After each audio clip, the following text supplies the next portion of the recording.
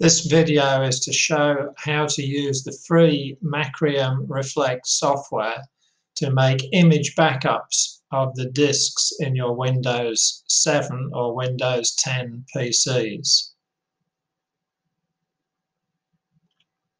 The purpose of this video is to show how you would set up a specific task to back up a disk in your machine using Macrium Reflect. It's important that you install and insert the external drive before you open Macrium Reflect. So we have plugged the drive in, and we should now identify the drive that we're going to use to hold the backup.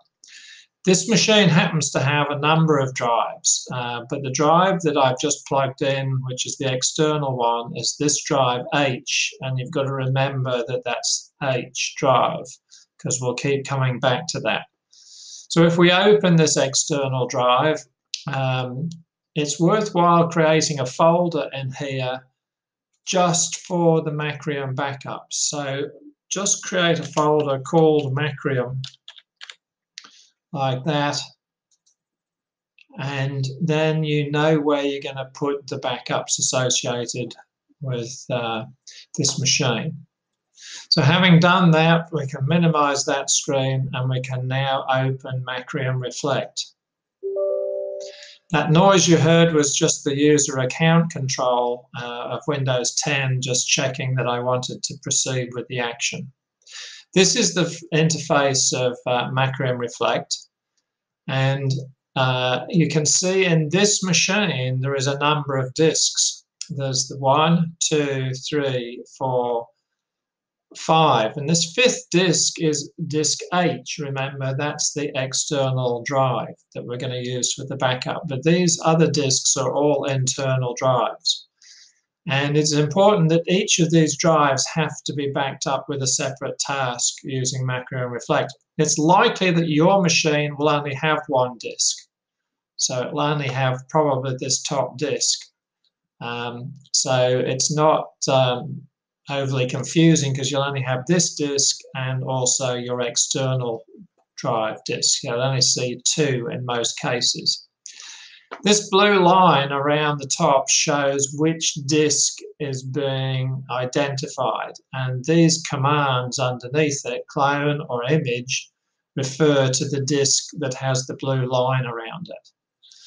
And this is the one we want to back up, because this is the one that contains the C drive, where all the Windows operating system is and all the programs are. There is several partitions. There's 3 specific partitions on this drive, and they're all ticked, meaning they will all be backed up as part of the image when we click on Image this disk. And it's important you do back up them all. So this is the one we want to back up, so we click on Image this disk. Now, because I've already created this and been into it before, it's now showing H\Macrium. Now, for you, it may not show that if you've only just created it. If you need to go, if it's not showing the right place, you need to go to My Computer, and then this PC, and then find the external drive. Remember, it was H drive. Double click H drive.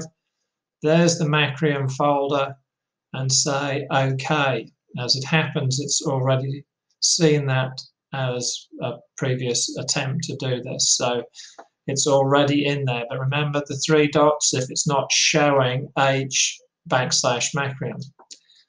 And then you want to go through to Next. So just click on Next, not Finish. Click on Next. This screen is going to give you the option of scheduling a backup, which we're not going to do. We're going to just do it now.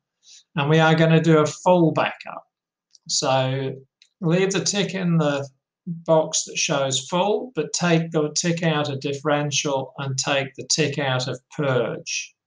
So there's just a tick left in full. Then go Next again. And this is just a summary screen that shows what's going to happen. There's nothing you have to do here. You don't have to go into advanced options or anything. You just click on finish. And this last screen just shows 2 tick boxes. Run this backup now. Yes, we definitely want to do that. And save this backup and schedule as XML, so on. You don't need to do this. Just keep it simple. Take the tick out of that and just leave run as now. So as soon as we click OK, it's going to start the backup process. And this is it.